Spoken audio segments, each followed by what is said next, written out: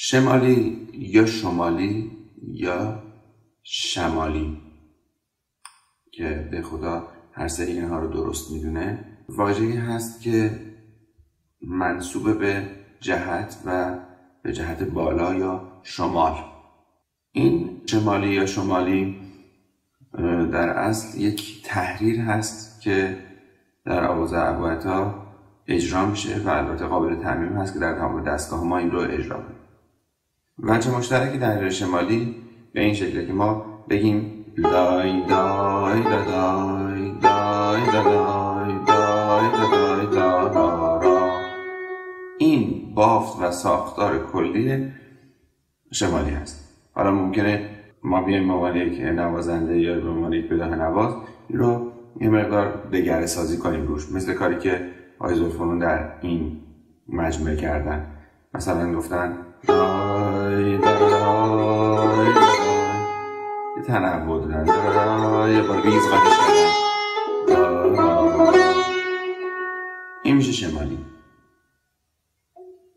یا مثلا بعضی ها با اشاره این رو اجرا میکنن دای دای دای دای دای دای دای. اما دستان العرب همونطور که پیش از این گفتیم یا دستان العرب نام دیگه‌ای برای ابوعطا است که برابر با سارنج هست.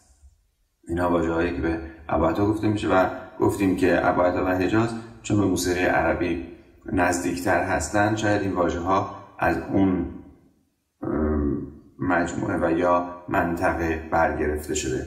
برخی دستان العرب رو به عنوان یک تحریر هم میدونن، تحریری برابر با شمالی که من این اعتقاد رو ندارم. معتقدم که بهتره حالا که ما میخوایم نامی برای یک تحریر بذاریم، برای این تحریری که الان عنوان شد همون نام شمالی یا شمالی رو بگذاریم و دستان العرب شامل این تحریر باشه که در ادامه این قطعه اومده به این شکل.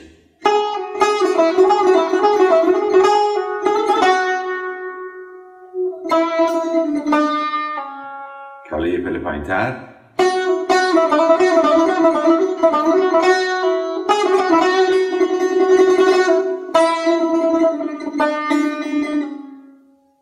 این میتونه تحریر دستان العرب باشه. پس برابری دستان العرب یا تحریر دستان العرب با تحریر شمالی به تعبیری که در این کتاب به کار رفته به نظر این جانب نادرسته و ما میتونیم اینها رو تفکیکشون کنیم. تحریر شمالی معمولا رایج بوده که از منطقه حجاز ابوعطا شکل بگیره.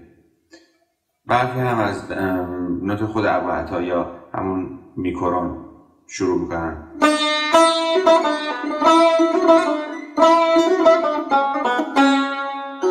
و میتونن در پله های بالاتر برن و دوباره برگردن.